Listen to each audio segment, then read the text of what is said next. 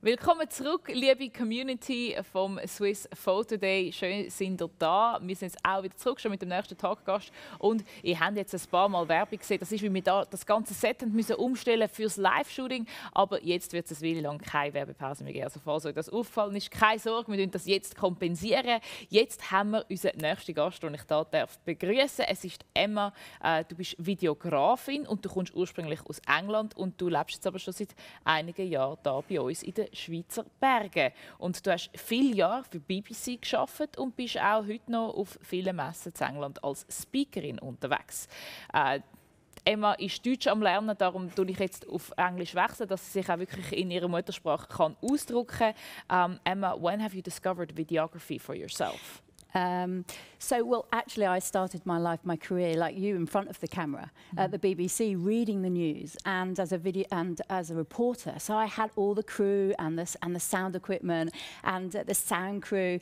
And then the BBC introduced something called video journalists, which is another word for videographer.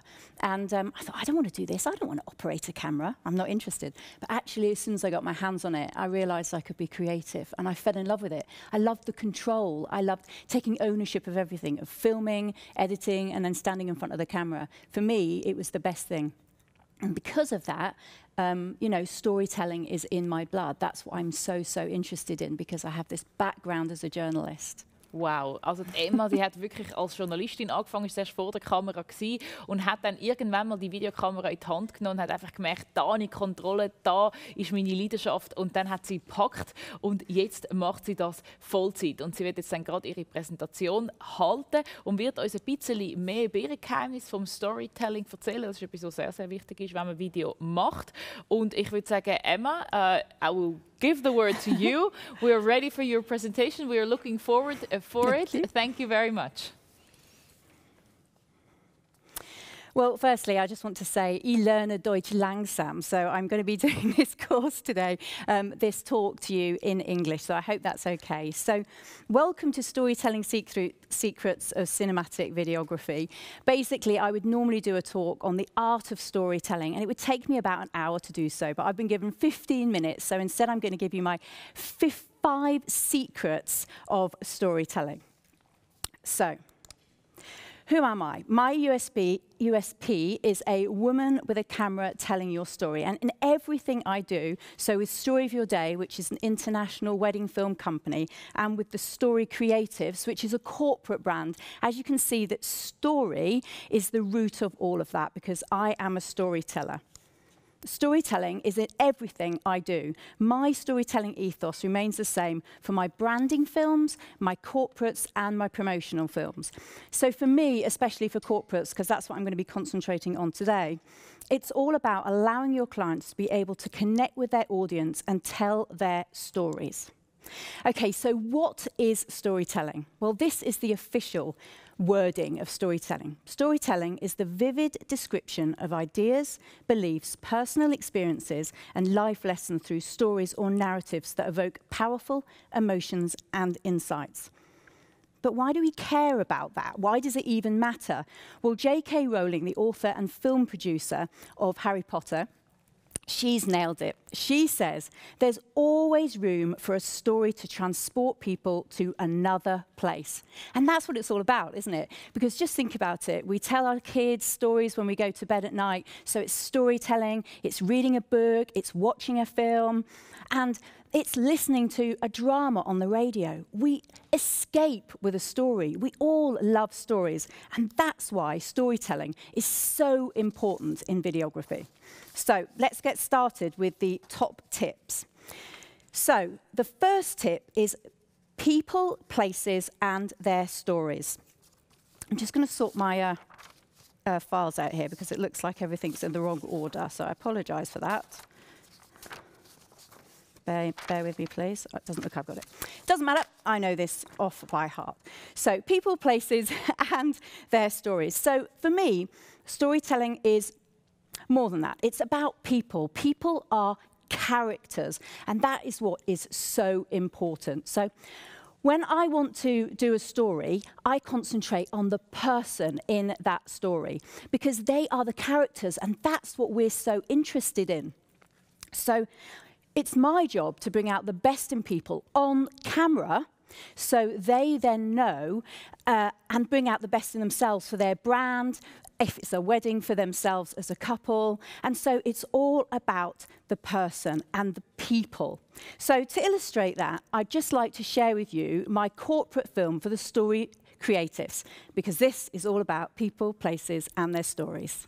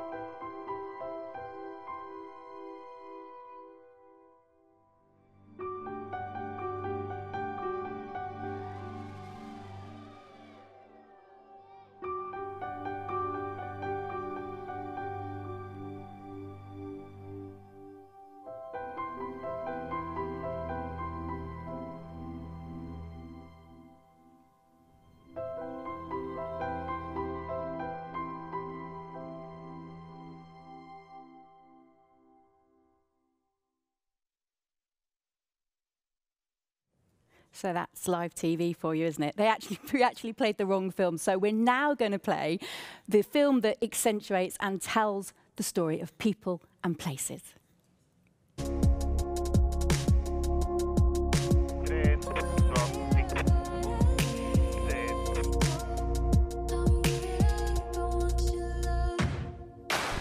Exactly the same spot.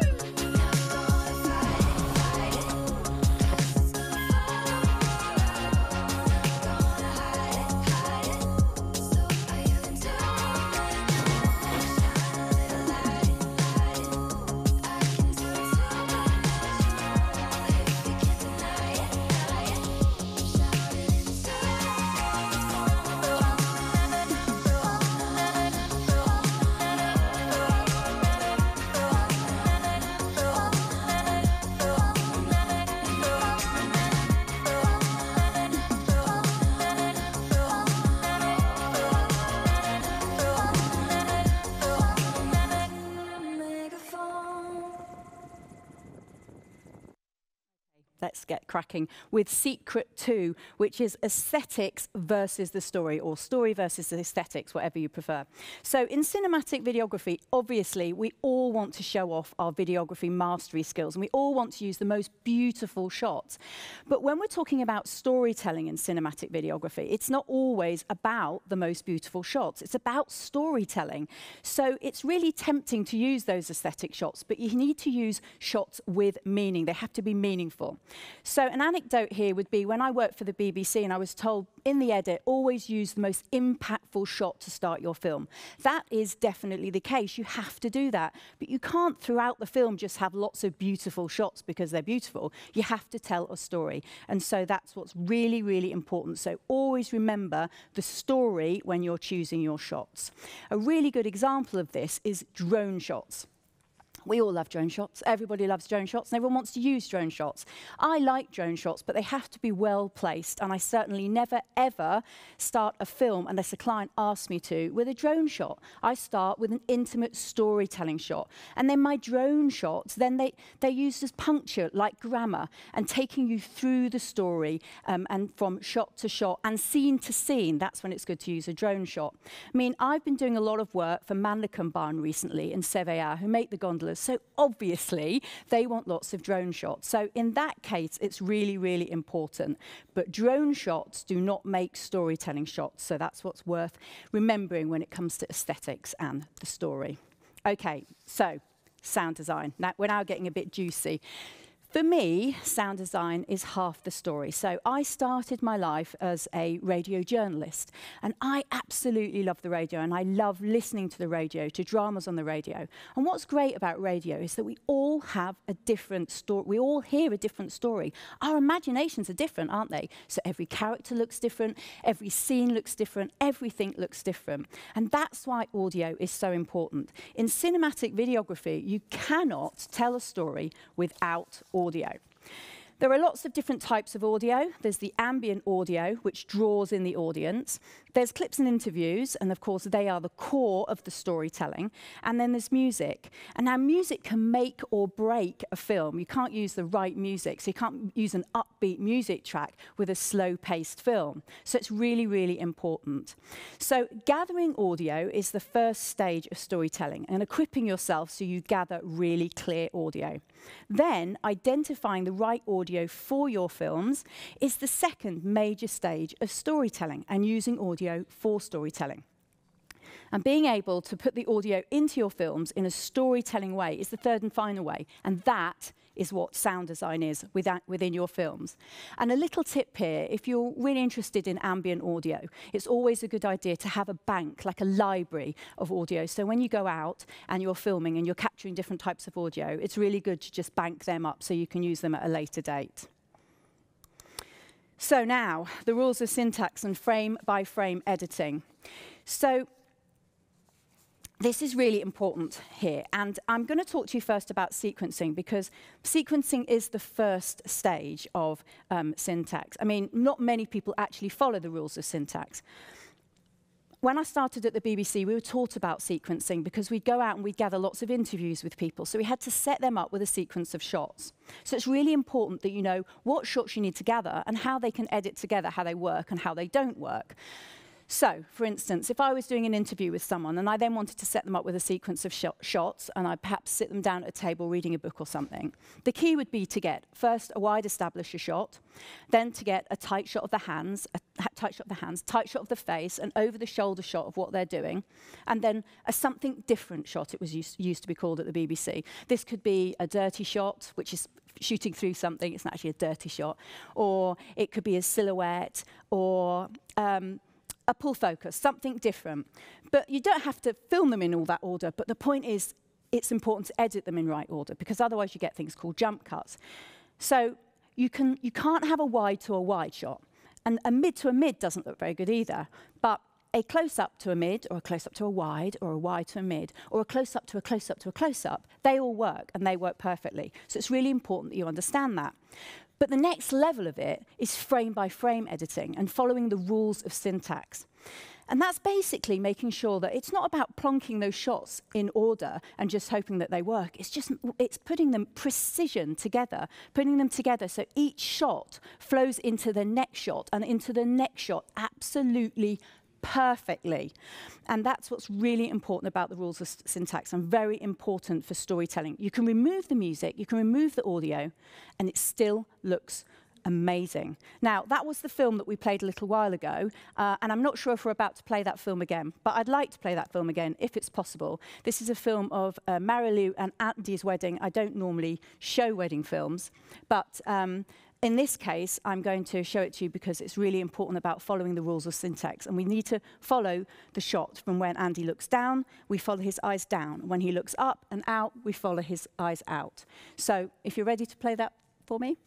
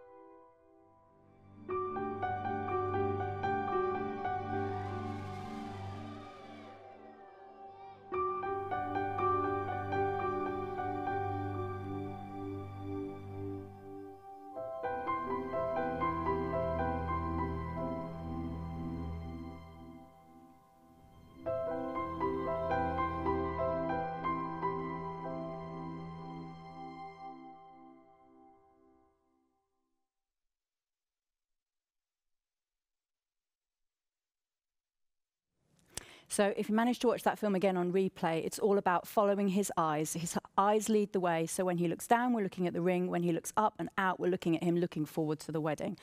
I had a little play with that wedding, practicing the rules of syntax. So it's a really good way of demonstrating it. So secret 5, the last one, the art versus the management of storytelling.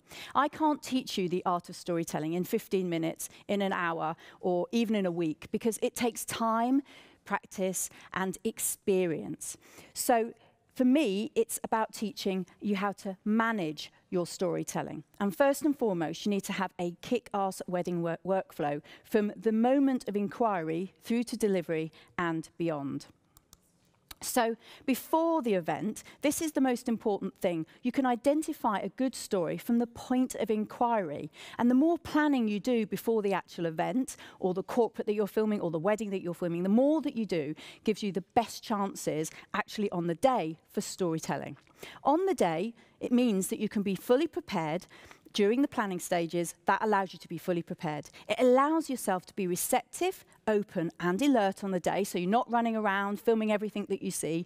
And it also means that you can discreetly capture the moments as they unfold naturally. You don't have to film everything, and that's the whole point. Even if you haven't storyboarded, but you've got an idea of the story in your head, you won't need to film everything. It's also really important to listen carefully to the audio on the day. And it's also okay to direct different situations. I mean, obviously, I don't do that at a wedding, but for corporate films that you can. And then, of course, in the edit, that's your last chance to nail the storytelling if you haven't already identified the story. So my tip is to watch back your footage, but while you're watching back the footage, also listen to the audio, because that's really, really important. The first story that you identify in that edit might not be the one, but when you find the one, stick with it. Basically, the difference between a highlights film for weddings and a trailer is a highlights film is just a montage of random beautiful aesthetic shots put to music, but of course a trailer follows one story. Make sure you use frame-by-frame editing and the rules of syntax that I've just talked to you about. And also, of course, sound design will draw in the viewer. And finally, something I haven't talked about but is important, it's about colour grading. So colour grading can accentuate your day and accentuate the film, but don't grade too much. Okay, so in order to do all this and to do this well, I have a plethora of filming techniques, and I teach all about this in my Evolve Videography training. And so you can get more from the QR code at the end, so that will take you to some discount codes and to some free trainings all about my filming techniques and my related gear. But as you can see, I have as much audio gear here as I have camera gear, because audio is half the story. So now, I wonder if we have any questions. We've had a couple in, that's good. Yeah, I have different questions. The first that I will take to you asking you is, what was your most emotional story that you had to tell the world or to produce? Which one was that? It would probably be a wedding film. Okay. Yeah, it would probably be a wedding film. Actually, it would be a film that I filmed quite recently, actually, that I haven't been able to share on my website because of privacy. But yeah, I mean, the thing that's most important is that people think that you've got to have either a romantic film and it's got to be emotional, but actually, if you're telling the story, it is what it is, and it can be really joyous. So the last film I edited was a real party film with a real party vibe. So I don't have favourites in terms of emotion. I just love the variety. And if the point is, if you tell a story, every film will be different. Okay, they're not going to follow a formula, so therefore it's always really, really hard for me to identify just one, because I love them all. Okay, that's cool. Nice. Thank you for the answer. And which camera, or the next question is, which camera you have, or which one is your favorite camera? Okay, so I was just talking to someone about this. So I was originally taught on video cameras, then moved over to DSLR cameras, and then from there, obviously more recently, back onto mirrorless cameras. I'm a Canon Canon educator, so Okay. obviously Yeah, I use Canon. Canon. And I use 3 different cameras. So I use the Canon C70, which is a cinematic camera, and then I use an EOS R and an R6. That's because even though I'm a solo shooter, when I do shoots with multiple cameras, I want them all to match up. So I'm on a Canon, I understand. and I like Canon glass. Perfect, thank you. And which one was your first camera that you had produced? The first story that you had So done? it was a video camera. It was a Sony Z10. A But Sony the BBC gave me 2 cameras Ah, when I okay. left very kindly. And actually, it took a lot for people to move over and say, oh, you need DSLR cameras if you're filming weddings and corporates. And I was like, well, no, you don't. But actually, I then soon moved over to DSLR cameras. And Okay, so, very yeah. cool. That's nice to change to Canon. I'm back to video now with my C70. Yeah, okay, very nice.